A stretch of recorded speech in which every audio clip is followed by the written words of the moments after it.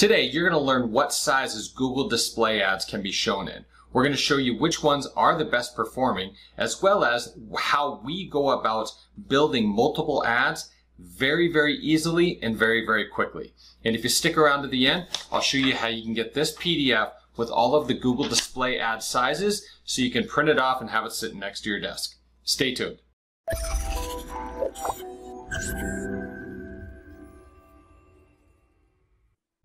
If you like videos about Google Ads, do us a favor, hit the subscribe button below and the little bell icon next to it so you'll be notified of when we release new videos each and every week. Hi, I'm Mike Mancini, a Google Ads agency owner, a trainer, and a consultant, and I've been working with Google Ads for more than 15 years.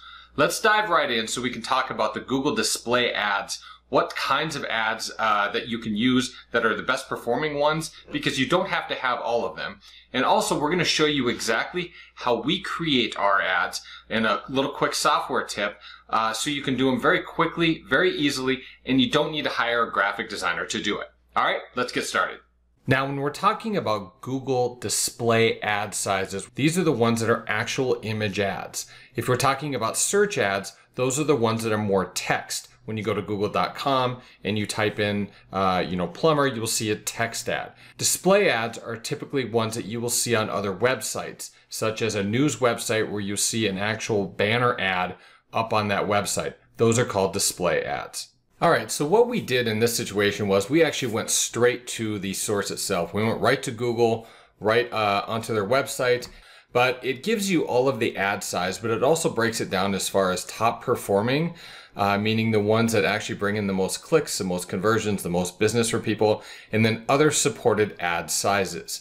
Now, this is just a personal preference, but, and let me also touch on, there are also some regional ads sizes that are in like Denmark, Norway, Russia, and those are broken down more at the bottom.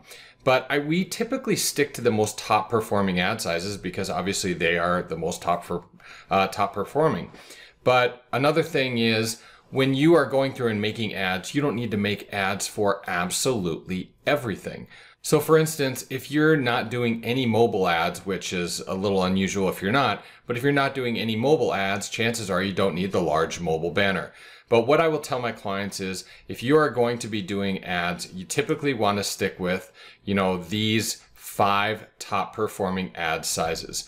And once again, we've got this all put into a PDF for you that looks like this. And you can print it out and I'll show you how to get that in just a second. But right now, what I want to show you is I also want to show you exactly how we make our ads. Because if you're making a single ad and you've got to do it 5 different ways, it can get very monotonous. So let's go through and I'll show you how we do it very quickly. So here we are at Canva, C-A-N-V-A, canva.com. We use Canva for absolutely everything because it saves us from having to hire a designer unless we're doing something very elaborate, and it really is more just fill in the blank, and it works. It's so easy to use. I hate messing with graphics. I'm not very good at it. This is something I found about a year ago, and I can't live without this tool. So you go to canva.com, click in the box, go down and click on custom dimensions, and then we'll start with the first one. Let's say the medium rectangle is 300 pixels by 250. That's one of the most popular sizes, and make sure it's set for pixels here. Create new design. Now you can see they have a bunch of templates already over here.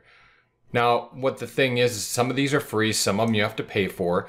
Let's say we have a restaurant and we're going to promote a restaurant. Let's see, there's got to be something in here. Beer open bar. You just literally click that and here's exactly what pops up. Now you can click and you can change the background. You can change any of this here. So maybe open, let's say it's a taco bar.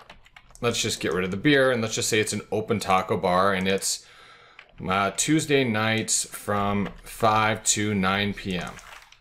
Now let's say you also want to change the color of this. Let's just say we want it, I don't know, red. And this one red as well. So maybe those are the colors of your business. And you can change the font and you can italicize and you can do all of these different things just by pointing and clicking. It's very, very simple, but this is not a Canva Canva tutorial. This is something I'm just showing you how to do it and how to get different sizes. So once you're done with this, you can click, and let's just say we want to name it. This was the 300 by 250 ad. Now, once you have the ad the way you want it, all you simply do is go up here to this arrow, download it, and download it to your computer. Once you've done that, then it's time to change up the ad size. So let's say the next ad size that you want to use, let's change the name right away so we know what it is, 336 by 280. Then you would just go click it. You would click resize, custom, 336 by 280, and resize.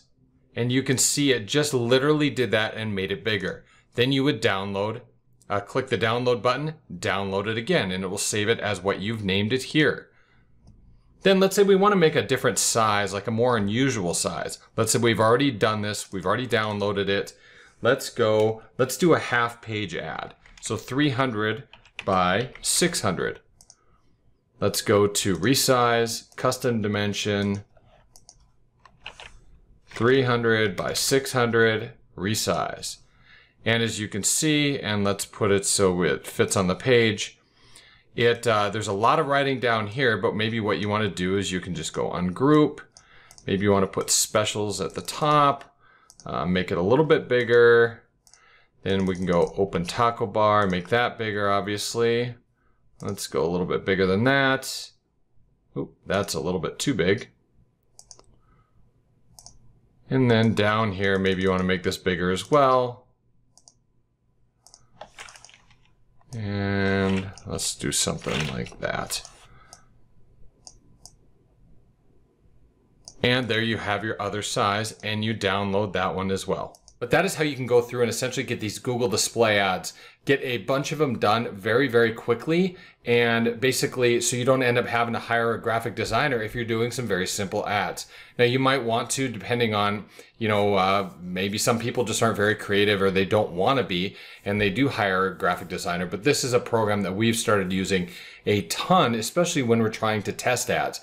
It can get expensive if you're hiring graphic designers to say, hey, I want this ad, but I want 5 different versions of it because I need one for each one of these ad sizes, and we're going to test against some other ones. So then you end up buying 2 sets of ads. So which display ad sizes work best for you in your business? Is it the mobile banners? Is it the rectangles? Do us a favor, let us know in the comments below which ones work best for you. So if you'd like a printout of the exact sizes as well as the best performing sizes for your Google ads, you can download this PDF right now. There is a link in the description area below. And if you like this video, do us a favor, hit that like button below and check out some of our other videos to the right. Our newest one about Sitelink Extensions, as well as 6 reasons why your Google ads might not be showing up. Thanks so much for stopping by. See you next time.